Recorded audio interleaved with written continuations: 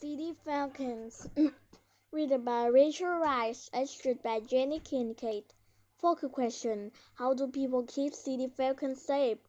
People like to watch Fred, and their chicks in their next box. They watch the falcons on a webcam. They also watch from a park below the bridge. People make the next box so the falcons could have a safe nest. Fred and Fred had 3 hungry chicks in their nest. They needed to find prey to feed them. Fred and Fred flew to the top of the tall bridge. They waited for a smaller bird to fly below them.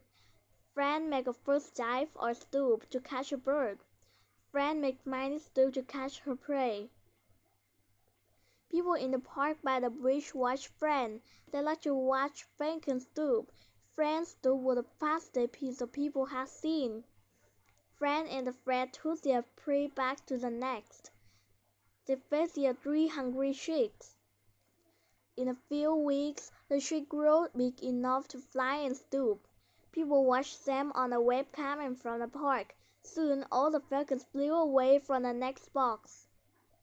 People waited for a year for Fred and Fred to return. They waited to watch Fred and Fred have more chicks on the bridge. Next boxes and webcams. Falcons don't make nests like bows. They use just a few rocks. Next boxes help city falcons keep their eggs safe. Webcams help people and scientists watch the falcons. Find webcams in nearby city. Search online for falcon webcam and the city name. Glossary: chicks, baby birds. Falcons, birds of prey with long pointed wings that are active during the day. Hungry, wanted or needing food. Next box, a box providing a safe place where animals can raise young. Prey, an animal that's hunted and eaten by predators. Webcams, a camera that shows such visitors, live pictures or videos.